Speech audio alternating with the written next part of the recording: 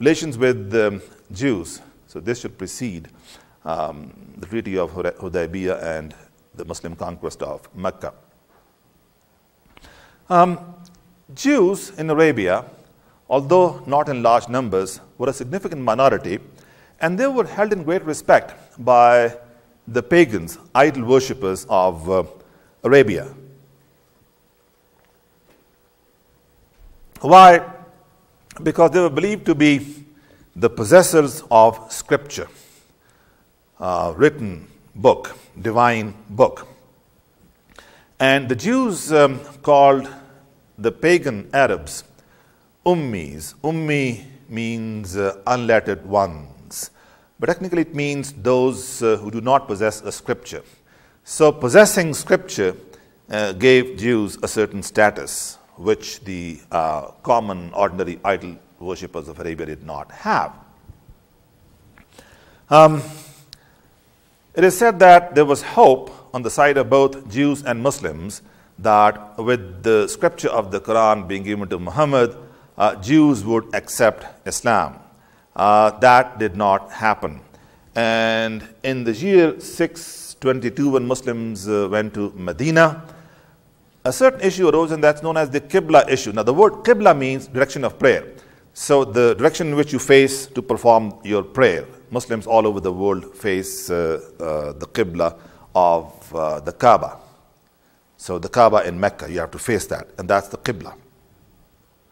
What happened was that, and this is a principle in Islamic law.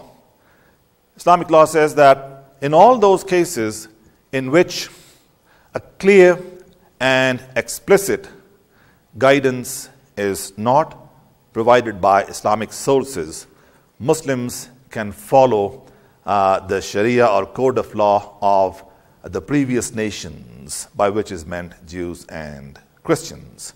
Now, for many years, Muslims had started to pray, but the direction of Qibla had not been given. And so Muslims used to pray facing Jerusalem, where the Temple of Solomon, of course, was. So the city of the prophets.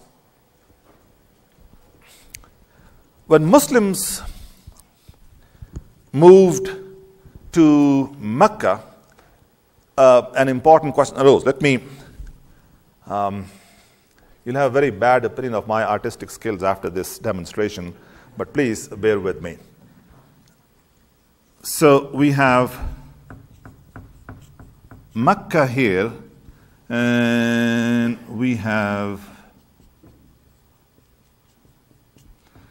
Medina in the north. In Mecca, you have the Kaaba. Okay, and in Medina, in the north, you have that, north of Medina also, that is to say, Temple of Solomon.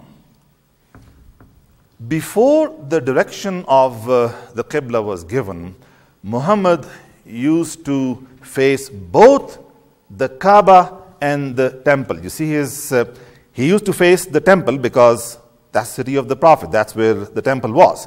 So he used to stand here and pray to the temple, but the Kaaba was involved also, although an explicit direction for the Kaaba as Qibla was not given yet. Okay? When Muslims moved to Medina, over here, it was no longer possible for Muhammad to face both Qiblas. Right? And Muhammad used to look up to the heavens, and the Quran attests to that. The Quran as Muhammad's biography. The Quran says, "We have been watching you," God speaking. I'm just representing God.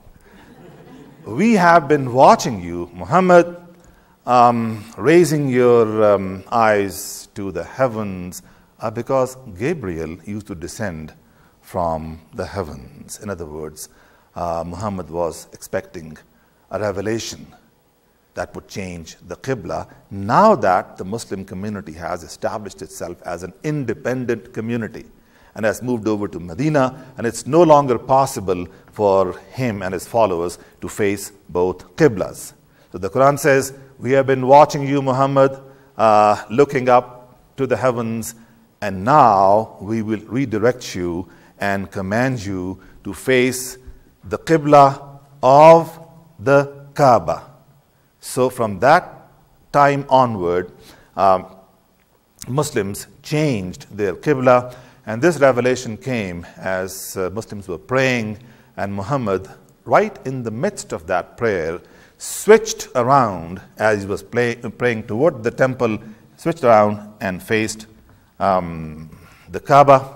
He was in Madinah at that time, and there's a mosque that is known as the Mosque of Two Qiblas. That is, Muslims started praying that, performing that prayer, facing this way, and then in the midst of the prayer, they switched around and faced the Kaaba. This then established the Muslims as a community in its own right, distinct from the Jewish community. There was actually a Quraysh Jewish axis during the Meccan period itself. Since Muhammad claimed to be the recipient of revelation, the Quran, in the making now, and this was a scripture which technically put Muslims on a par with Jews who had scripture, the Quraysh, the Ummis, unlettered ones, the Arabs, the pagans, idol worshippers, they did not have any. The Quraysh used to consult with the Jewish people. Here's a guy, Muhammad, who claims to have scripture. You have scripture. How should we deal with him? And the Jews would suggest a few questions that the Quraysh might ask of Muhammad. For example, they asked the question, what took Jews to Egypt? In response, the story of Joseph and Jacob was told, and that is chapter 12 in the Quran. So if you read the background literature on this, this was a question that was suggested to the Quraysh by the Jews. Oh, he claimed to be a prophet of God? Ask him this question. Ask him that question. Test him on the basis of scripture. So this was the Quraysh Jewish axis. And during when the Quraysh attacked Medina on a number of occasions, the Jews of Medina gave support to the invading Quraysh, for which they were dealt quite harshly. Some were exiled. In some cases, the men were killed and the women and children were enslaved.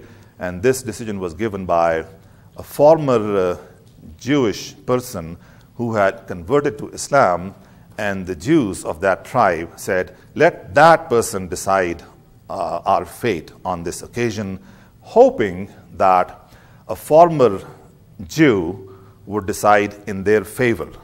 But he decided on the basis of his knowledge and understanding of Jewish law and Jewish precedent. And he gave this verdict, which was then implemented. So this is how Muslim-Jewish relations went in Medina.